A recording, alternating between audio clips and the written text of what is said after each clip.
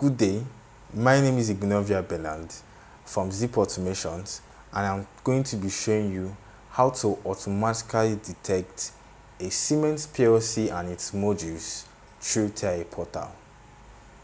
So here I have a control panel, and on my control panel is a Siemens S7-1200 and two communication modules, an RS232 and an RS422/485 communication module.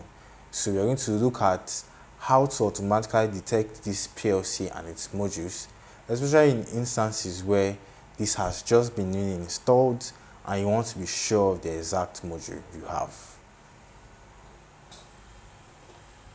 We are going to go over this the same way we would go about hardware configuration, but with a little twist.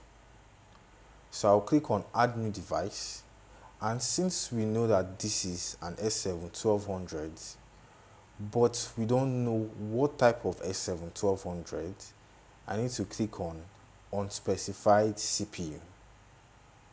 So I double click on that, and now we want TIAPortal to automatically detect it for us. So I need to click on Detect here. So then start search, and then click on Detect.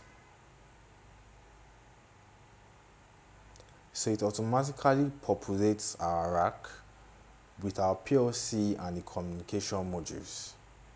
So let us see if this matches the part number of the PLC and its modules that we showed before. So I'm going to go under Properties. So I just need to scroll down a little bit under Catalog Information, and this is the part number, and I can do the same for my other communication modules. So just scroll down a little bit, and this is my part number, and for my RS232 module, this is also my part number. So you have seen that just with 2 steps you have been able to automatically detect the PLC and the exact modules it has. Thank you very much.